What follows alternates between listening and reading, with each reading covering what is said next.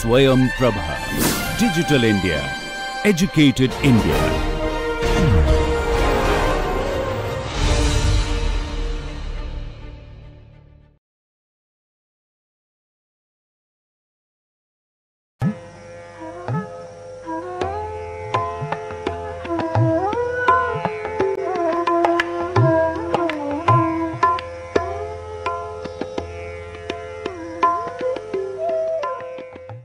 So, we are looking at various kinds of examples. We looked at the orchestration in SMEs. So, where we have saw that there is the interaction with various participants in the supply chain, and how this helps. Let us look at the logistics. That is what is called B2B logistics chain. So, what is B2B logistics? It is business to business logistics. Logistics network with several companies coming together to offer service delivery. In other words, there are several suppliers, and the suppliers basically have to transfer or have to supply to some manufacturer, and not only one supplier, but several suppliers, and also each supplier may supply to several manufacturers same component. So, there is a multiple this one, and they are all modular with modular organization structure. In other words, if you look at the logistics chain, there are the warehouses, they may be owned by somebody else, and the ownership is different, and there are truck companies, they may be owned by a Ford or Toyota or whatever. They could be different owners, and similarly the other things. So, other services that are needed are all owned by different people. So, they are all modular with modular organization structure. The service network is formed for each order from the collection of 2 PLs or 3 PLs. Supposing somebody wants to transfer, one company, auto company wants to transfer some components from somewhere in the United States to Detroit, where this is done, or from in India, from say Pune to Gurgaon in near Delhi. So, what is that at that time? You know, there is no fixed players in this. So, you have a collection of people, and from that collection you select the truck drivers, you select the warehouse places, you select the trucks, and so on, and basically you form a network for each of these orders, and each delivery is monitored for quality, time, and damage, etc. And planning of the resources and their maintenance is done by a coordinator called the 4PL. 4PL is 4-party logistics players. He is basically asset free. In other words, he is like an orchestrator. He doesn't own any assets, but he just manages. He is responsible for the delivery, but he doesn't own any assets. So, the execution of each delivery is monitored. So, if you look at B2B logistics, redesign using cloud. If you look at the diagram, say, there is a seller, there is a buyer, and this is the chain of events that usually happen for an international logistics chain. You put them in a warehouse, and afterwards they are forwarded by from the warehouse for the customs clearance, and they go through either airline shipping, this is the international travel, and there is customs clearance at the other end, the freight forwarding, and then to the warehouse and of the buyer. So, from warehouse to warehouse, there are a chain of players that are there. Now, here, there are several of these players. Now, what is their information systems? How are they connected? You can have, each of them have their own information systems, and they are all connected by a communication network. But they may be, in other words, for example, this warehouse may be using Manhattan Associates warehouse. This can be Oracle, this one, and the airline shippers may not be using the customs clearance, may be using some other software and all that. What happens in that particular case is that the information systems, either they can communicate, but their interfaces become some difficult. So what you could do, if you want to have an orchestrator on this, you can have a cloud network which is connecting all this. So you can reconstruct all this, and it is already happening nowadays. There are companies which are doing, in other words, trying to put everything on cloud, have all the data on this, put all the players on this cloud, and you can have e-capacity, inventory, visibility in all this. So using cloud and big data, you could do a lot of machine learning algorithms, you could do a lot of analysis that happens in this. One of the things that you could do, usually supposing you are sending the seller is sending something to a buyer somewhere, and if he is doing it frequently, then it's not necessarily to go through the optimization route to find what is the best route, who are the players and all that. You have all the data here. So you can mine that data and find out what is the best route, who are the best players, and if you have to hire 2 or 3 players across this, I mean some people in this, some people in this leg, then what is the relationship between the players and this, so that they collaborate and your job is done in a more cooperative way, rather than if they don't know each other, then there could be problems of this.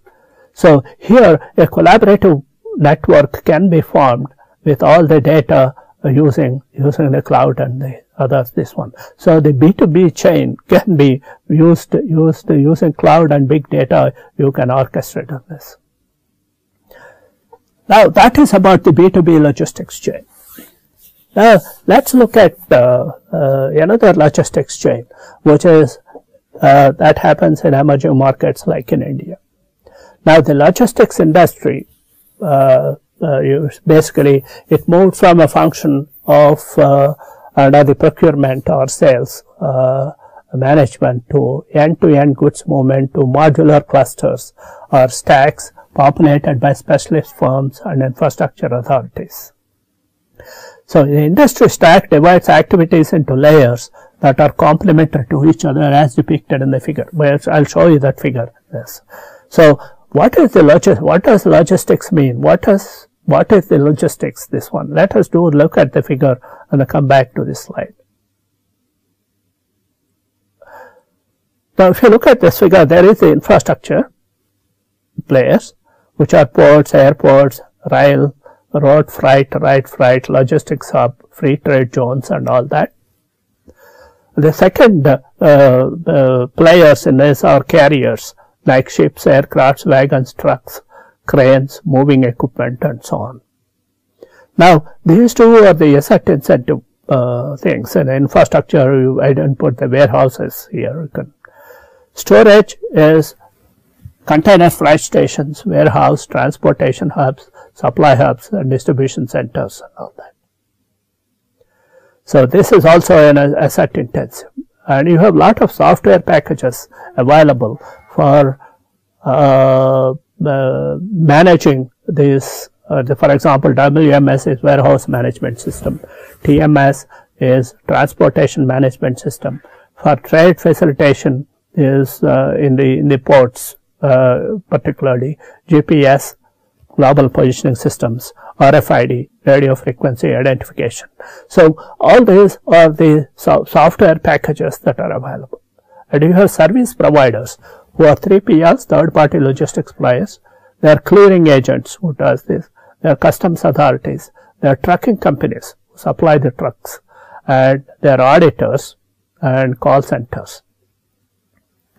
Now, who are the people who basically are the ones who are the bosses here?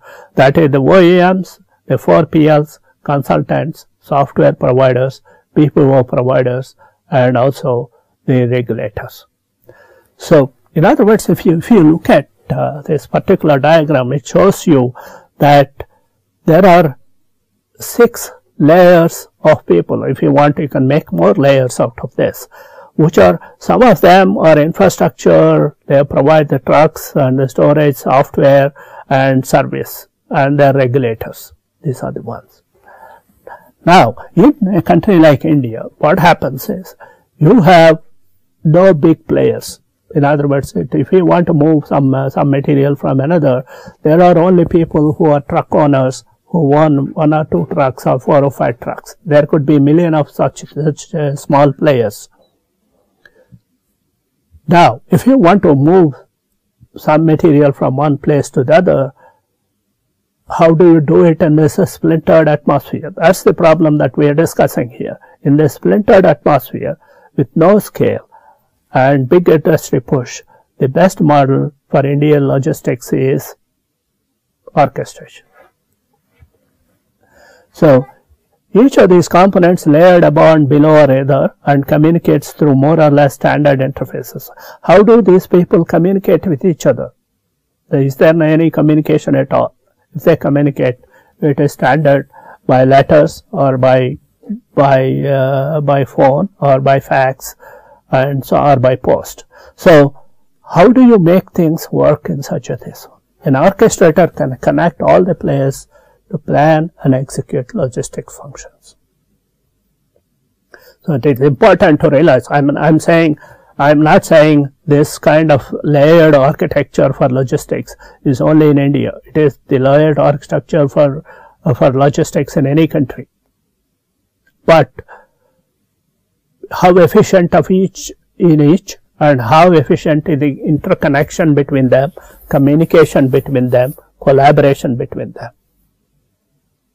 So, an orchestrator can connect all the players to plan and execute the logistics functions. So, if you are sending this one from one place to the other, and you choose 3PL, clearing agents, and they will put it in some warehouse, and from there it will go to a port, from that port to another port here, and it goes to this warehouse and through another clearing agent, and it will go to the particular owner, whoever it is. So, if you go through this whole thing, your product may go through several of these players like that. So, for that, you have to require an orchestrator to connect all the players and plan for this.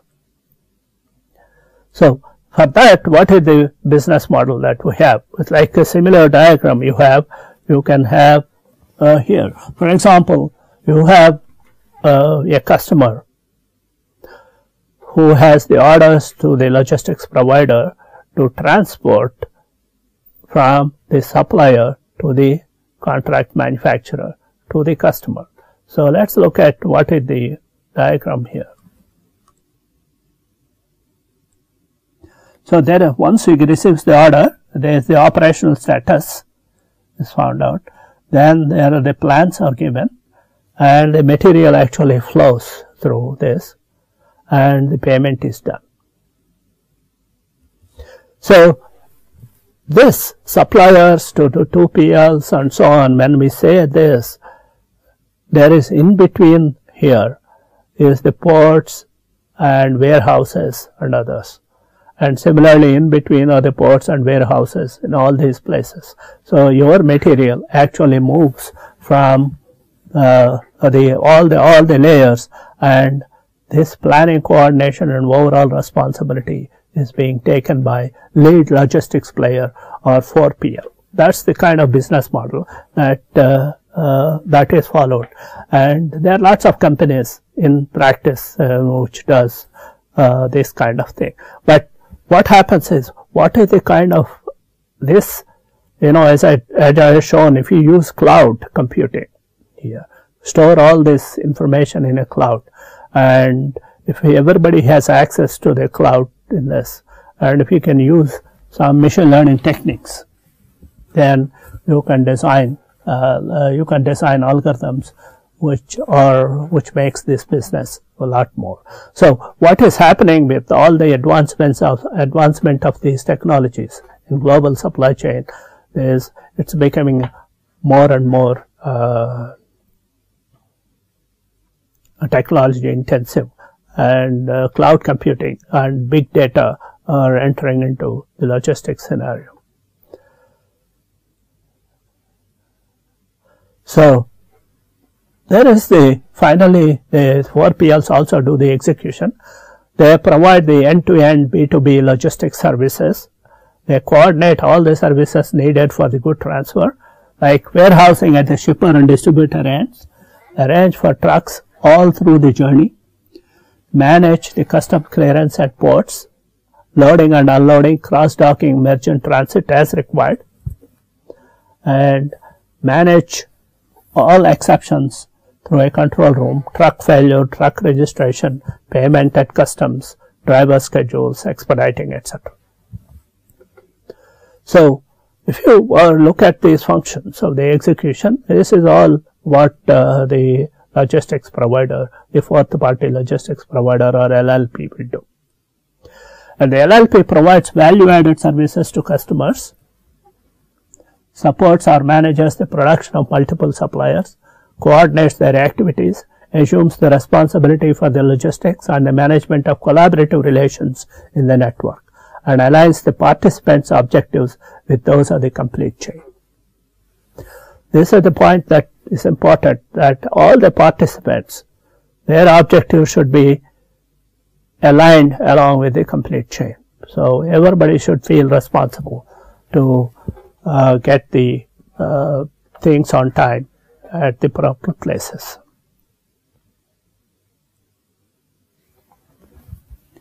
I think there is one example of this. There is a company called Penske in the United States, and what Penske does is it will lease vehicles from companies like Toyota, Ford, and so on, and it will provide transport services. It will provide services, trucking services for auto components for various manufacturers who are based out of Detroit. So this is basically a United States operation. So the components, the trucks move from some city in the United States to basically Detroit.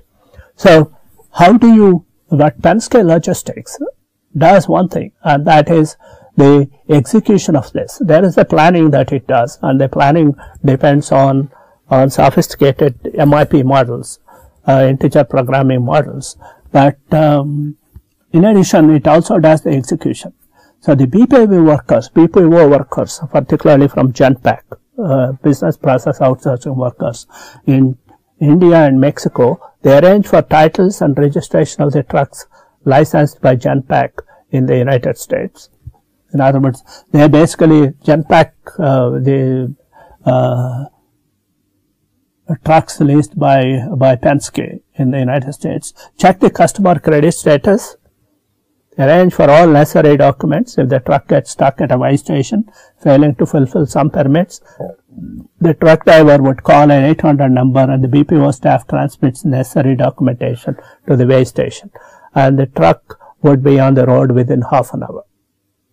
So what happens in all this is that there is continuous monitoring of the truck travel by the BPO here. Now, you should understand one thing, that there is not one truck from one place to another. There are several thousands of trucks which are traveling all over the United States. And for Penske Logistics, for example, during a day, there could be several 1,000 trucks which are taking goods from one place to the other in the United States, and that basically all the trucks have to be monitored and all exceptions are to be addressed. That's the point. So this kind of thing, if this facility of addressing is not available and if the truck fails, it will remain on the road, and it is up to the driver to get it repaired and then go ahead. So basically the issue is that there is the company, the Genpact acts as the orchestrator on behalf of Penske Logistics, or you can call Penske Logistics itself as an orchestrator, which uses Genpact services to monitor the delivery of the auto components from all places in the United States to Detroit.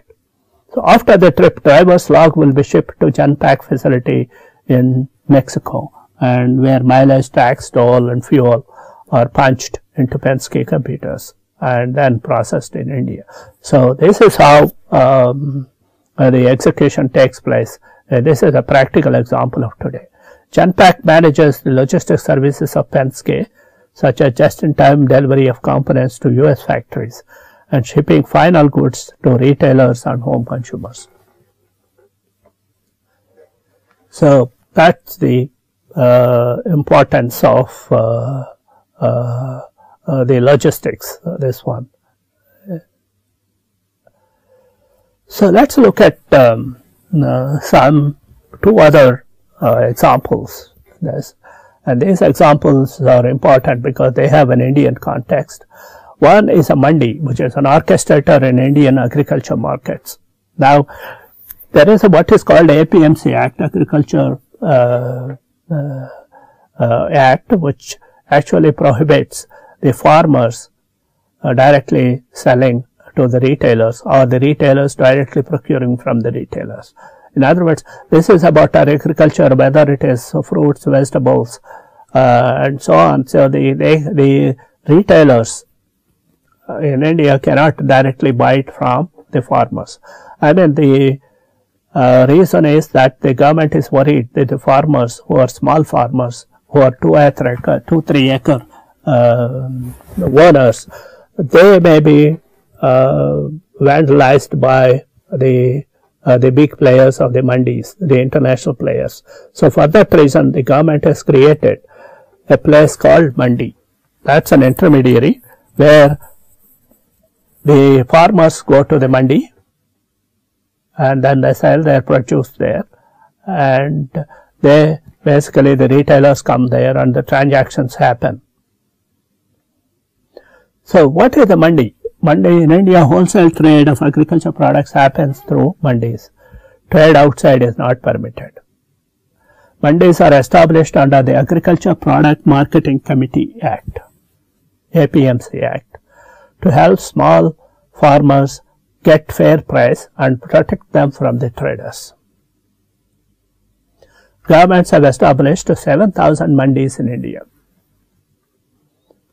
And each mandi has a lot of real estate. These mandis are there in big cities as well as in small cities. So in big cities there is huge space that is reserved for these mandis. And farmers bring agriculture produce to mandis, where it is auctioned and sold to traders or to commission agents. In classical open cry ascending price auction is the format used. In other words, the open cry, in other words, all the players are there at one place and somebody manages this one, and each people shouting this one. It's an ascending auction. That is, if somebody says some price, then the next cry is going to be more than what it is, and so on. The highest bidder wins the vote.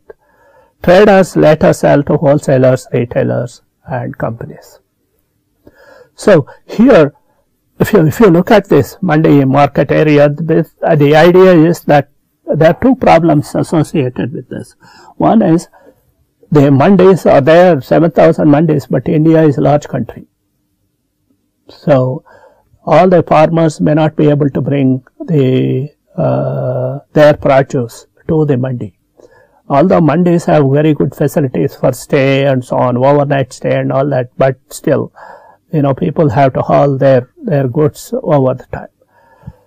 And the second thing is that here the open cry auction takes place, and is it possible to do all this over internet? That's the idea that is. And also Mondays is just a meeting place, and the Mondays won't do as an orchestrator.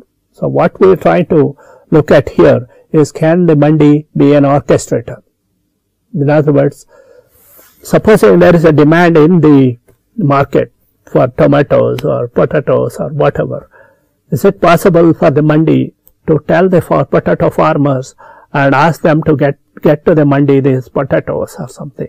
Or for example, there is a cotton requirement somewhere in Mumbai, and is that information transmitted to the Mandis all over the country, and the Mandis buy it and transmit it to the requirements, and so basically there is a supply from the farmers and there is a demand, both at the retailers, at the factory level, and so on, depending on the commodity that we're talking about. Now, Mandis currently are acting as a place where, it's a meeting place. It's nothing else. So, can it become a more proactive orchestrator, where it knows what are the requirements of various players in the country, and which farmers are producing this, and connect both of them? So that's the issue that we are talking. So social network of the Mandi here is, you have a traditional Mandi, and you have the players include, there are the farmers, then these are the farmers, and there are commission agents. You have the commission agents, Cs and Cs, and industries, retailers, wholesalers, consumers, and APMC, Mandi staff, and so on. So this becomes a big social network, not a big one for this, but if you take a particular product like coffee or rice or potatoes or onions, then you can probably get more focused social network. And these are disparate groups with no ties. What is happening here is these farmers have no ties at all, but they come to the traditional mine, and this is only the tie is in terms of just coming there and so on. There is no connection of or transactions that takes place. Structural holes exist between these communities. In other words, you have the farmers as a community, and that's a network of themselves, and there are the traders, there are the retailers and all that. That is another community, and this Mandi only connecting point between them. Otherwise they are not connected. So Mandi basically is an orchestrator which fills the structural hole. What is a structural hole? Structural hole is between two communities. If there is no communication, then there is a hole there in terms of communication, and an orchestrator is the one that fills these particular kinds of holes. And Mandi is supposed to fill in the holes through interfaces, collaboration, and so on. So now here, if you are doing the supply demand matching, in other words, whatever that cotton is needed in some place, cotton is produced by farmers some other place. Is it possible to connect both of them so that you have the so-called supply demand matching that happens? And what is the farmer's dilemma? The farmer's dilemma is where and when to sell the produce. Sell to the village trader or commission agent. Sell to the village trader or commissioner agent, or sell at the Mandi. If you want to sell at the Mandi, then you have to travel to the nearest Mandi or another in city. Mandi is far off, long wait for auction date, and middleman interference. And at the end it may not buy. So you have a decision tree where you basically can find out whether you want to sell depending on the probabilities here. So how do we analyze this one? Current agriculture network has structural holes. The farmers, who are the sellers, and the consumers, buyers, are not allowed to buy sell directly with each other and are forced to transact via the mandi.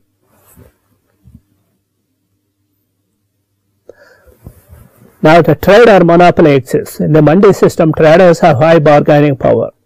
Traders can form a cartel and inhibit the ascending price auction from taking place. It's a usual problem. And the supply-demand mismatch. Farmers do not follow demand-driven crop cultivation. Follow neighbors or past history. And contract farming is not popular. So for a variety of reasons, they said this one.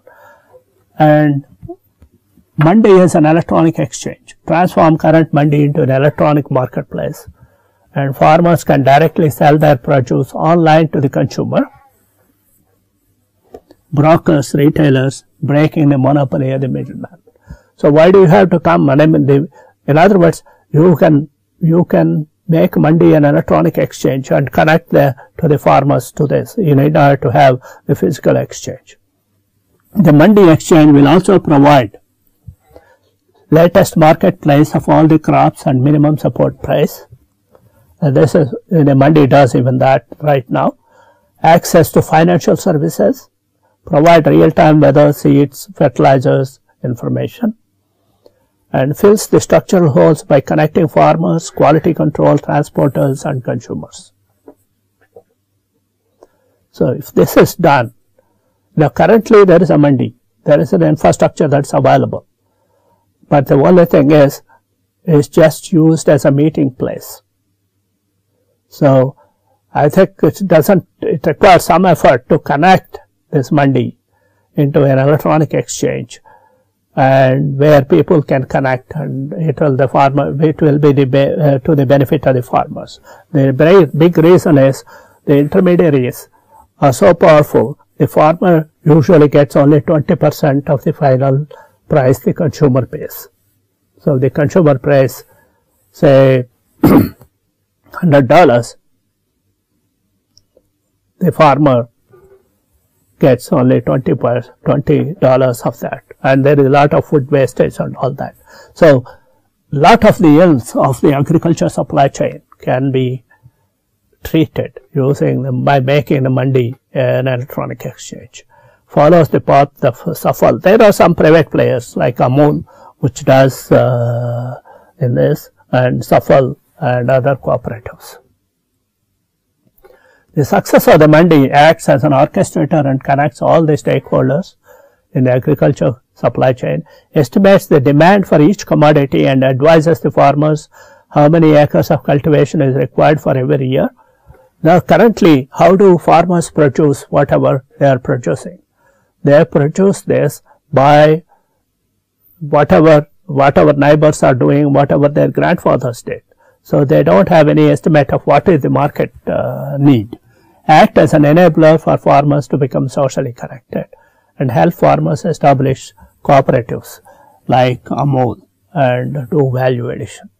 So there is a lot that if mandi now transforms itself as an orchestrator, there is a lot of benefit to this one. So what we are basically saying is that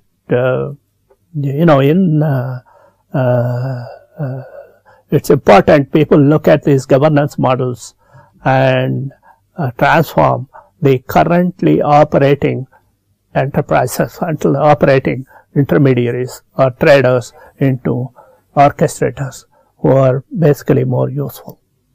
So I'll very briefly look at orchestrating a print supply chain. So what is a print supply chain? Supposing you have a bank, and the banks basically require a lot of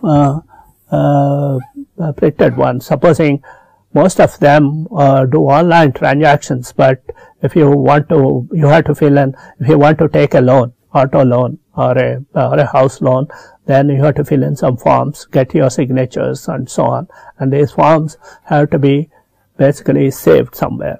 And these forms, and similarly you have to send credit card statements, you have to basically send fill in the forms if you want to deposit a check, withdraw cash, and so on. So there are several forms that are needed.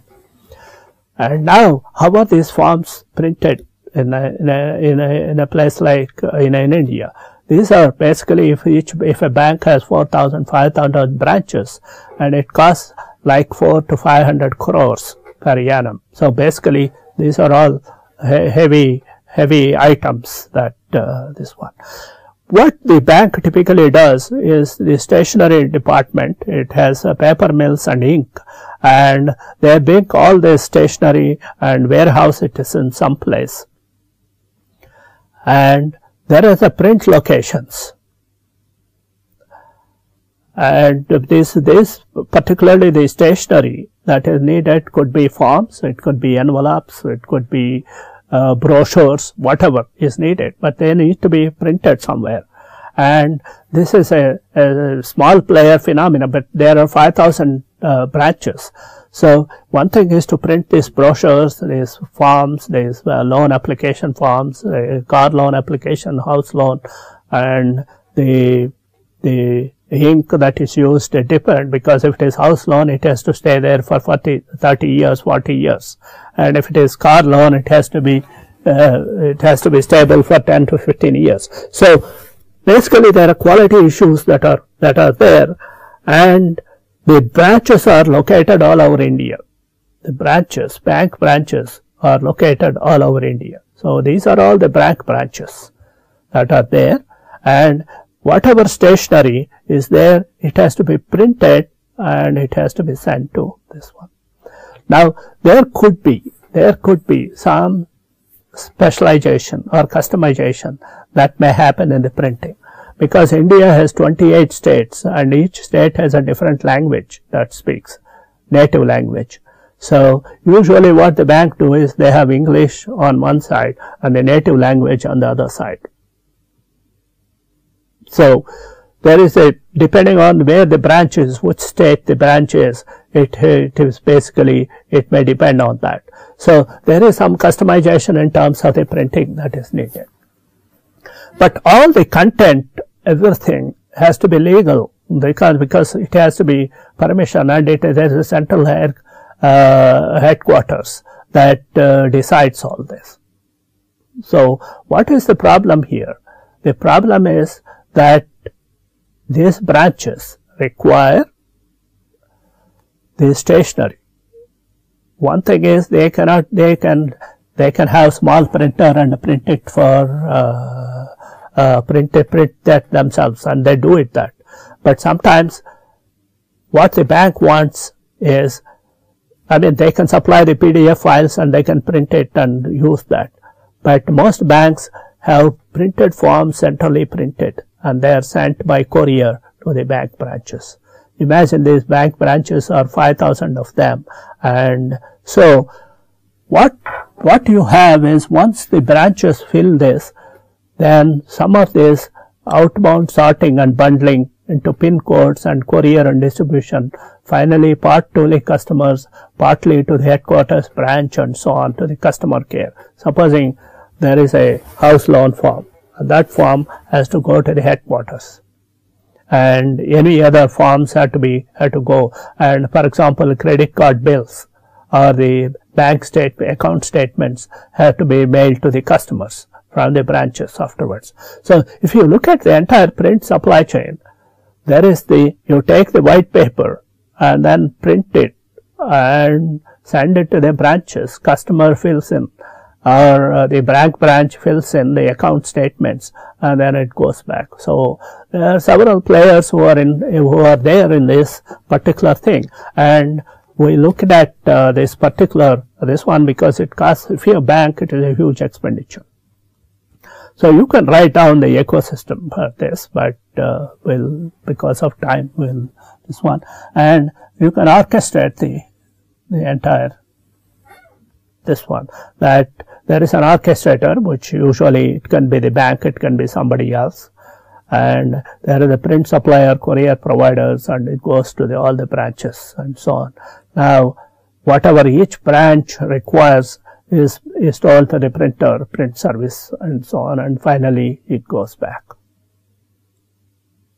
So you can have a print supply chain governance model that manages the entire thing. In other words, there is manager printers, manager courier services, and bank branch interface. You can have this.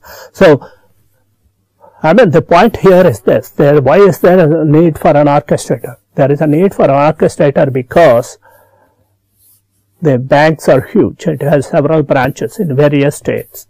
And there is the print, this one that is required. Online is possible, but it is not frequently used.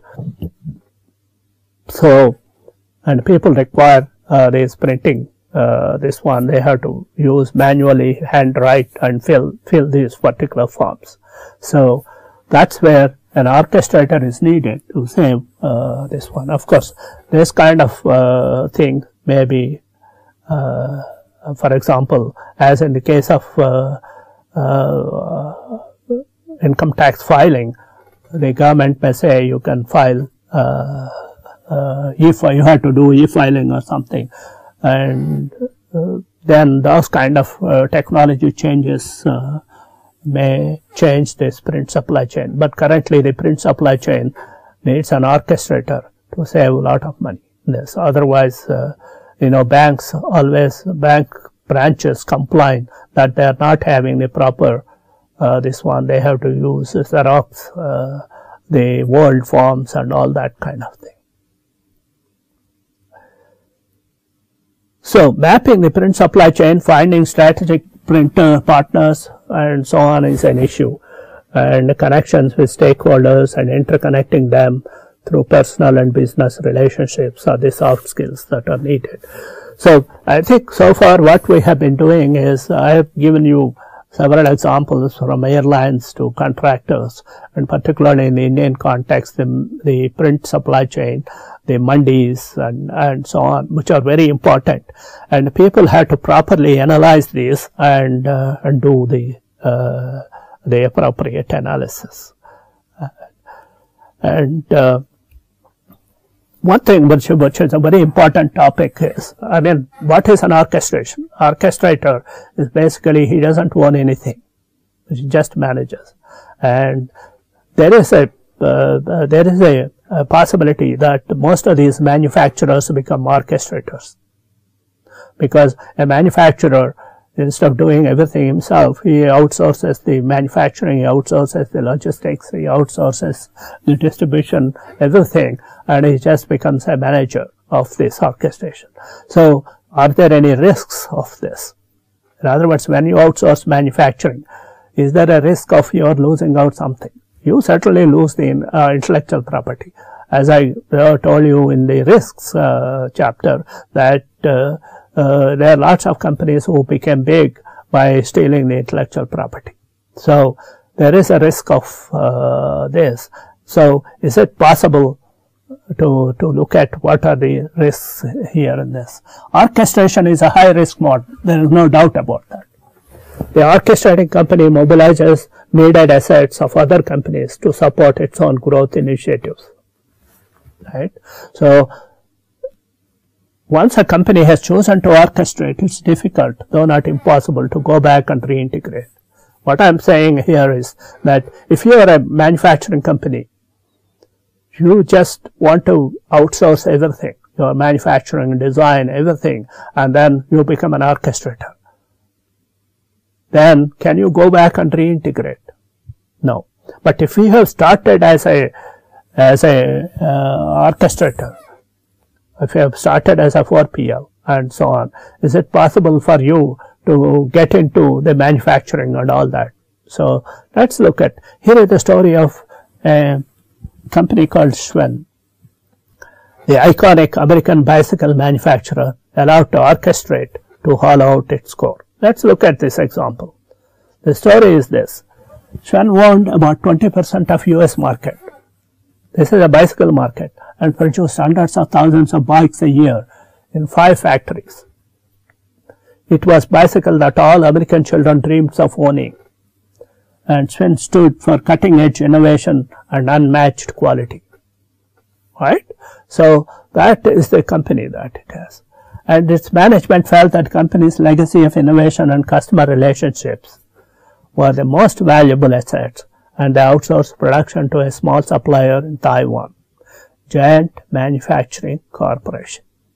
So here comes the question of the core competency theory. Now, as I showed you last time, infrastructure, customer relations and innovation, which are the ones that are important, and people felt that innovation and customer relationships are the most valuable assets, and they outsource production to a small supplier. That is the Giant Manufacturing Corporation.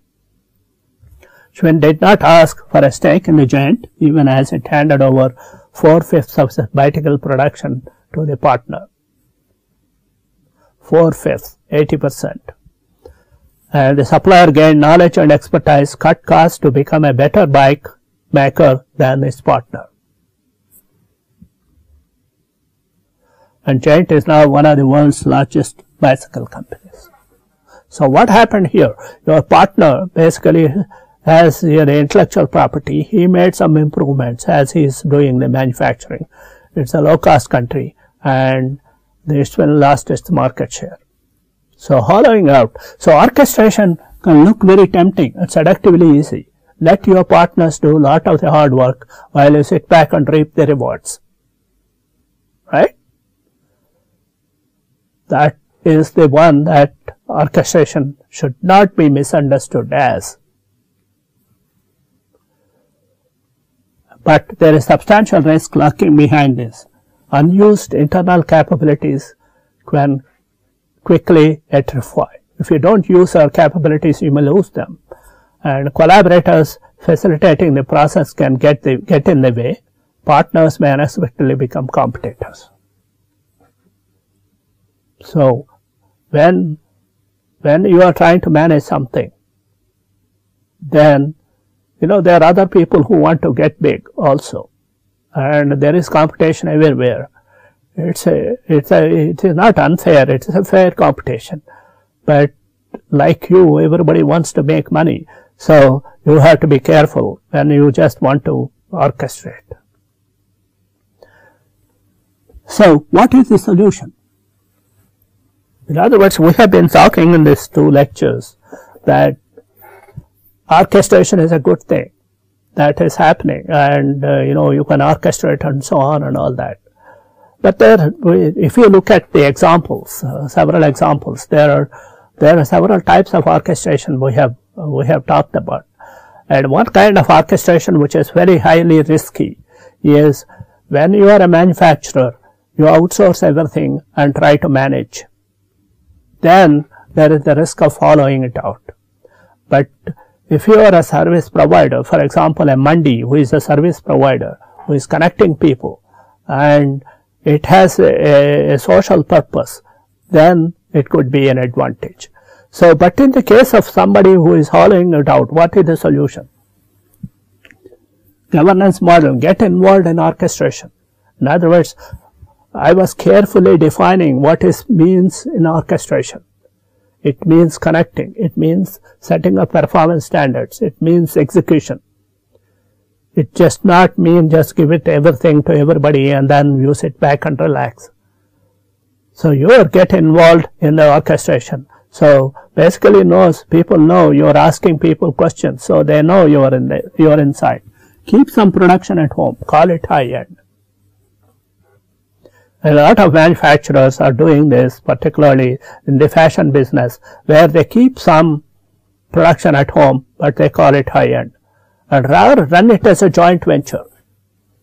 When you have a joint venture, then you have your own people in that, and you have a stake in it, whether it is in foreign or whether it is in your own country in some other country.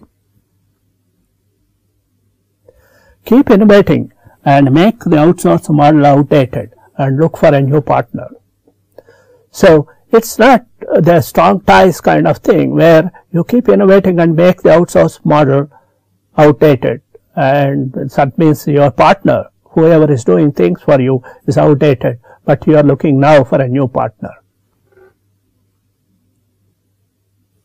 The need for network orchestration can be seen most clearly in the failures of offshoring, outsourcing, and strategic alliances. So one thing that follows here, we should understand that the orchestration, we have projected it as a governance model for a dispersed manufacturing. In other words, for a social network of organizations which are globally dispersed. So you are looking at orchestration as a governance model which basically connects all of them and puts them together towards a common goal. That's what it is. But if you are basically a company and you want to outsource everything and then try to manage, that's a misunderstanding of network organization, in which case you may get into the problems of the risk. So what is the conclusion? What is that we have done in these two lectures? We have looked at orchestration as one of the governance models. So in these governance models, we looked at the orchestration, defined it, what are the talents that are required, what does orchestration means, and we looked at several examples. And in particular, in logistics, in supply chain, as a mandi, as a print supply chain, which are small enterprises, how orchestration can really help. So in the examples I have given, like the print supply chain or an agriculture mandi or logistics, you are basically a new player connecting with others. But there are examples like the hollowing out example of a manufacturer who outsources everything and he wants to just manage, then there could be some risk. So people should see what they are in and then implement orchestration, understand it properly. The value of orchestration in manufacturing service comes from integration, bridging borders as well as leveraging companies' connections and knowledge across the network. That's the important point. Modeling and analysis are in early stages. You know, what I have presented here is all is heuristics or kind of qualitative presentations of principles here, which are important. Capability to connect competencies. Core competency of network orchestration is an important for specific capabilities, So, in other words, a firm has capabilities. You are very good in design, you are good in manufacturing, you are good in some services and so on. But like that, you are good in connecting to good people. That's also as good an important thing. And cloud, big data and other technological advantages will fuel orchestration as a popular model of governance. The future, the current things is that you have to communicate with your partners. How do you communicate? Now cloud computing and also big data analysis and the machine learning algorithms, they basically come into in a big way. Orchestration by NGOs and foundations to ensure food security, health, affordable housing and skill-based education would benefit poorer sections of the population. So this orchestration can be used for social purposes, where you have, for example, health. You can collect all the hospitals, the doctors and the patients, and the security, food security. For example, you can connect all the players like the hawkers and the NGOs and the others to this, and affordable housing and others. So basically, that's where we stop, and we'll look at some more things on orchestration in the next class. Thank you.